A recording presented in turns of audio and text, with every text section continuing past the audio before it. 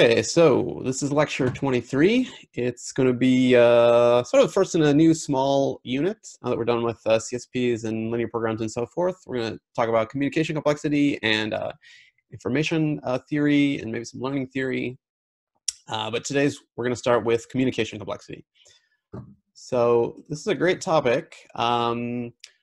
There's two books I can recommend. The first one is the super classic book by Kushilevitz and Nissan. That's a real classic. It's been around for a really long time. On the other hand, there's a really new book by two experts, Anuprao and Amir Yehudayoff, that you can check out now. So communication complexity is a really beautiful, really an abstract sort of model for computation that has tremendous use throughout computer science theory. It infiltrates into almost all branches of it, but I just listed three particular areas that it's used a lot, and they're all kind of in algorithms areas, namely the study of data structures, of the bounds and the size of linear programming relaxations, and in streaming algorithm. But really, this is just three out of many possible application areas of communication complexity. Okay, so we actually already talked about communication complexity once in this course in lecture 10, where we briefly showed an application of univariate polynomials in communication complexity to determining the two-party communication complexity of the equality function. I'll remind you what those things mean as we go along. But in fact, let me just set up here the basic model of two-party communication complexity. And I should add that there are extensions of this model to multi-party communication complexity, and usually proving theorems in the multi-party setting is much harder. So we're only going to talk about two-party communication complexity in this lecture. Okay, so our two parties are, as always, named Alice and Bob, and they are cooperating to jointly solve a task, and the task they want to solve is to compute a function, f, mapping a pair of inputs, x and y, into an output, z. So they both know this function f, they're both thinking about it in their minds. And usually, and I think almost exclusively in this lecture, the sets capital X and Y will be the set of n-bit strings, and z will be the set of bits. So Alice and Bob will be trying to compute a function that takes two n-bit strings and outputs a single bit. And they can make plans beforehand on how they're going to, achieve this. But when it comes to actually doing this computation, they're going to be physically separated. You imagine they're physically separated from one another, but they can communicate. They have some channel of communication between them. And when the story begins, Alice gets her own private input, x. You got a pen out here.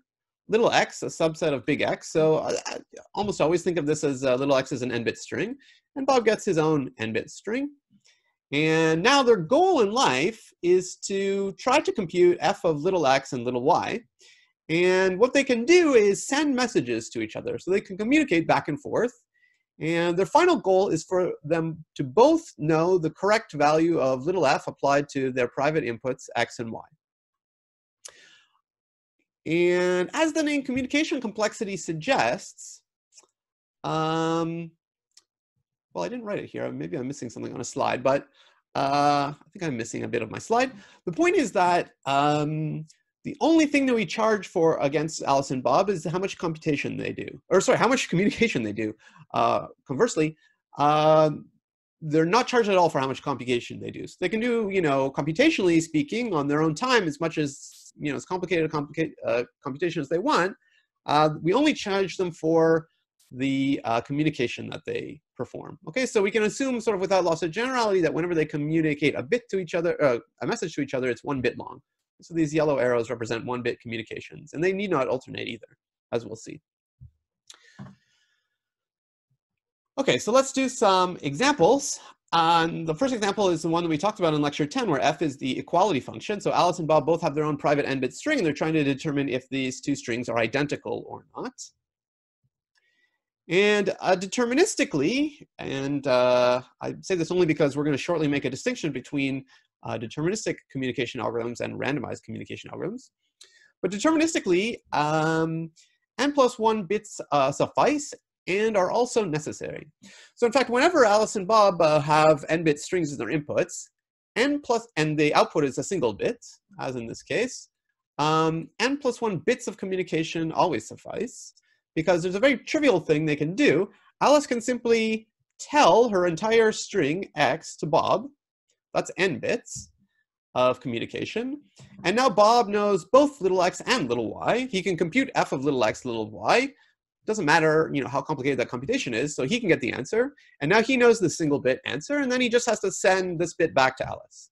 Okay, so that's n plus 1 bits of communication suffice for any function like this, mapping two n-bit strings to a single bit.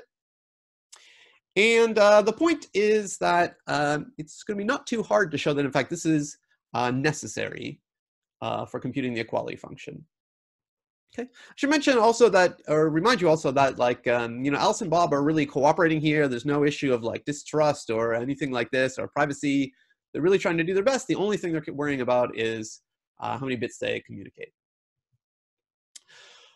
So it looks like nothing too trivial can be done in the case of equality, but as we saw in lecture 10, if you admit randomization, if you allow randomized communication algorithms, then actually there's something dramatically better. Actually, there's a communication algorithm, a randomized communication protocol that uses only order log n bits, and it gets the correct answer with high probability for every pair of inputs, little x and y. So I just want to stress that, like in this situation, little x and little y are not random strings or anything. This randomized algorithm that we saw, and I'll mention, well, a different way to do this in this lecture. It works literally for any pair of strings x and y, even if x and y only differ by a single bit. Then this log n bit communication probability protocol still detects that they're different, with high probability. Okay, I have a question. The question is, what is the motivation for setting up communication as computing a common function, as opposed to sending a message, for instance? Yeah, so let me first start up by saying that, okay, this is a good point. Right, so first let me start off by saying that one thing we're assuming here is like a perfect channel. There's no noise or anything, so we're working not in the setting, let's say, coding theory. That's fine. We are also not yet working in the setting where maybe Alice has like a random input. So far, we're only considering worst case inputs. And so you're right. The question is right that, like, even if like a task is sort of simpler, like Alice wants to transmit a string x to Bob, this task sort of only becomes maybe interestingly non-trivial if you imagine a probability distribution over inputs x that Alice might want to transmit, as we will in fact do in the next lecture when we talk about information theory. But in this lecture, when we don't have such a distribution, well, the task of Alice, sending an n-bit message to Bob, I mean, there's not much to say about it. It requires n bits of communication, and randomized or not, that's all you can say. So that's why in this setting, the more interesting task is that Alice and Bob are sort of jointly trying to compute some function, but their inputs are separated.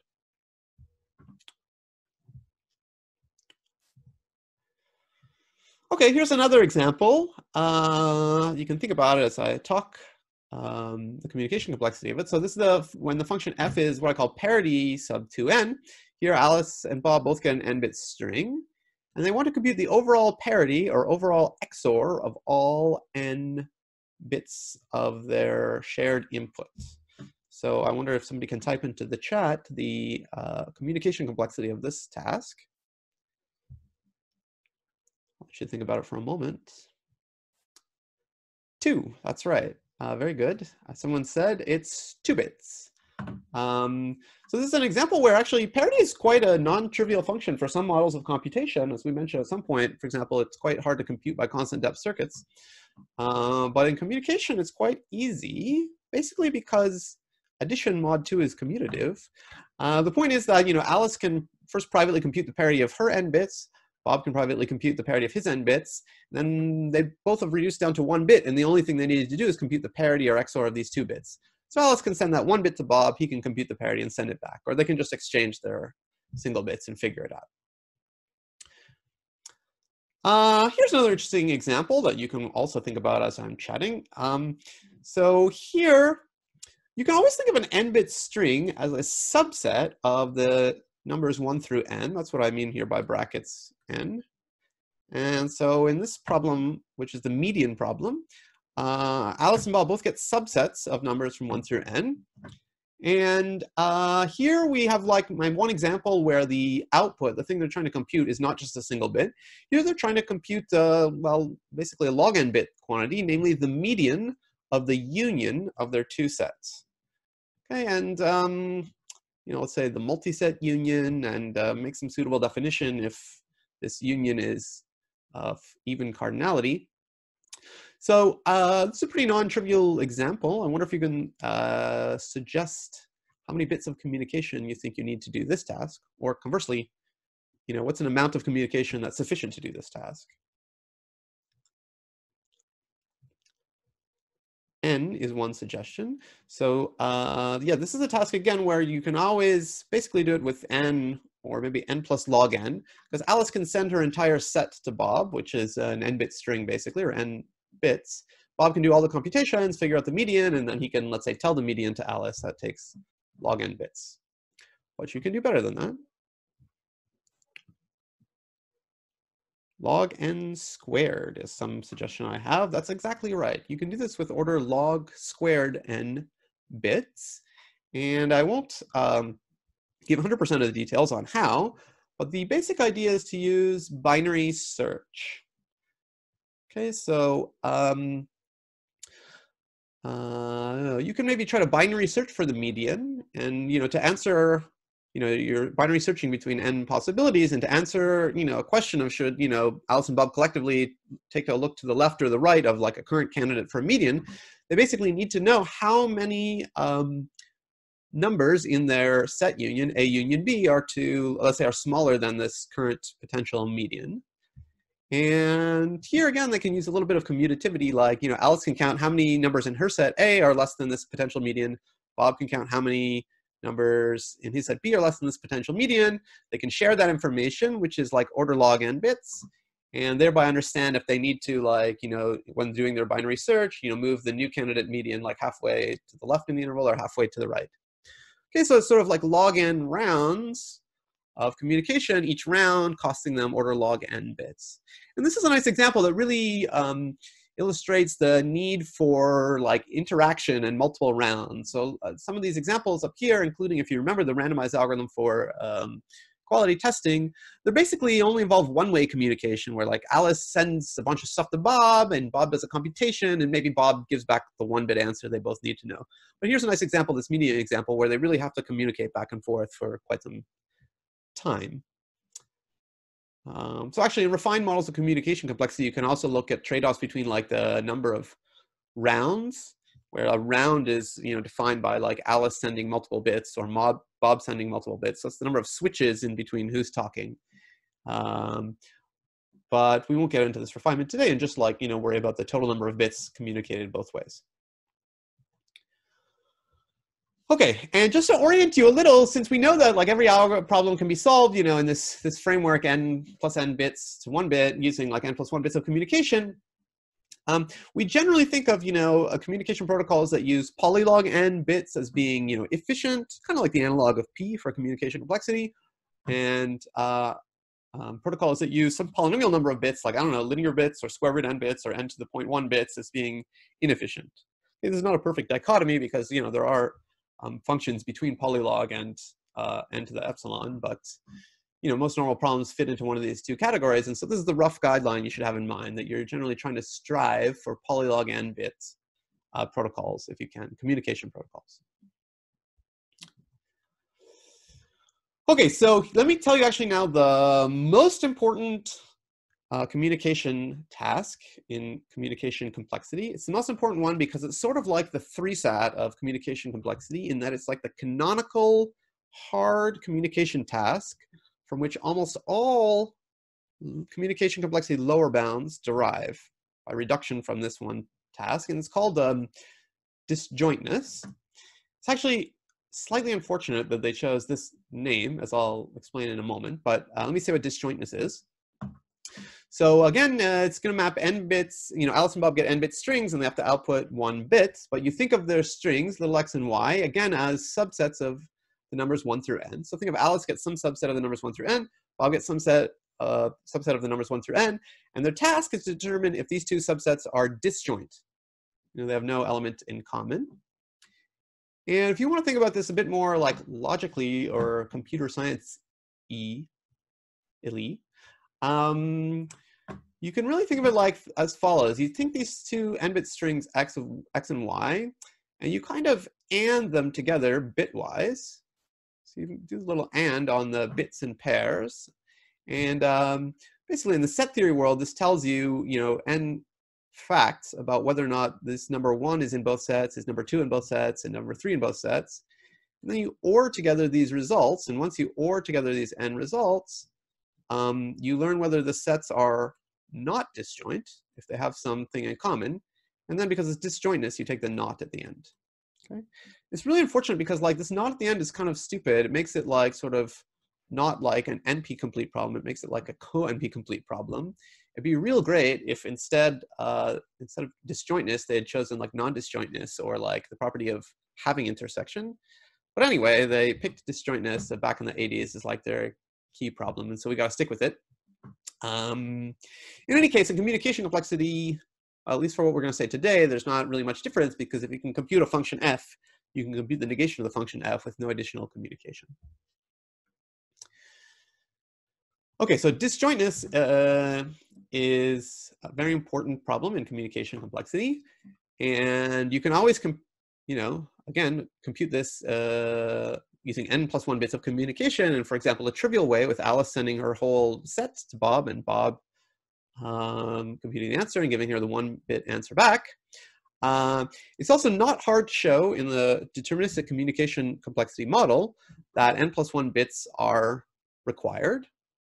To be honest, the deterministic communication complexity model is not super interesting, as I'll say later. The interesting case is the randomized case. And here, as it turns out, unlike with the equality function, even if you allow Alice and Bob to use a randomized communication protocol, they still need to compute, they still need to communicate a linear number of bits. Okay, so somehow this is like still maximally hard even with randomness. Okay, and so this is this exemplar of a really hard communication problem, disjointness. This was first proved by Kalyana Sundaram and Schnitger in 1992, and the proof of this is like famously pretty difficult. So we're certainly not going to prove it in this course.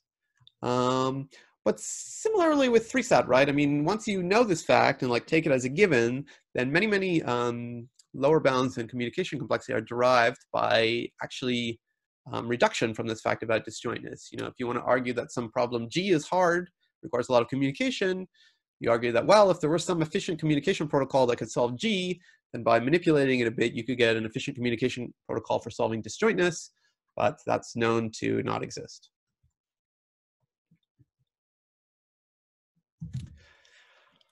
So here's another go-to hard function. Disjointness is an important one, but here's one that's almost as important. It's called the inner product mod 2 function, or IP2 for brevity.